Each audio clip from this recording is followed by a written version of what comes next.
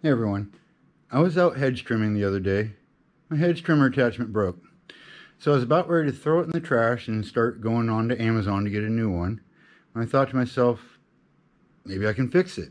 So guess what? I did. It's awesome. Cost me $7 instead of another $58 for a new attachment. So here's what I did.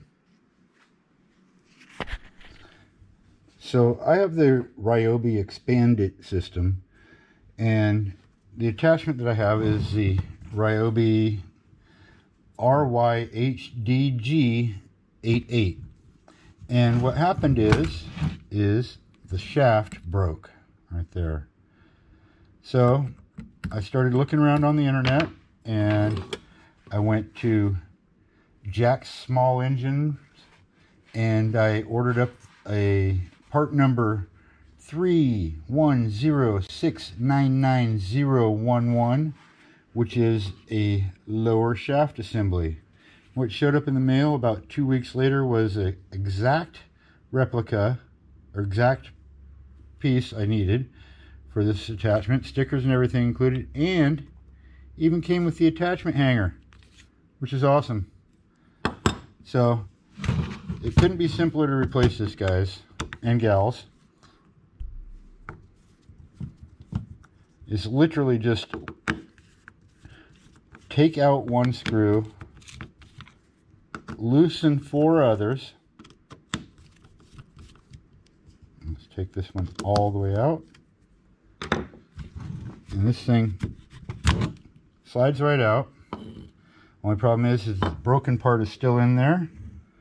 So you take your needle nose pliers and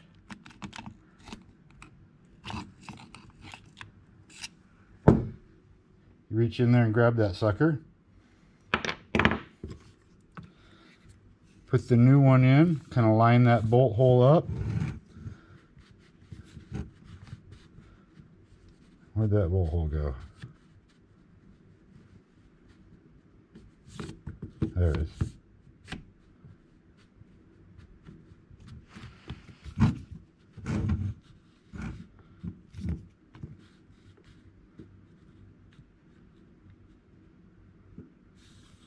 No, right there.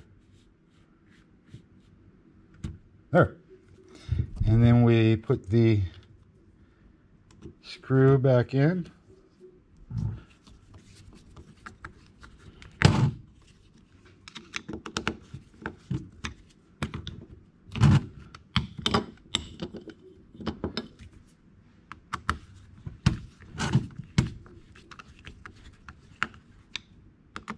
Tighten everything back down.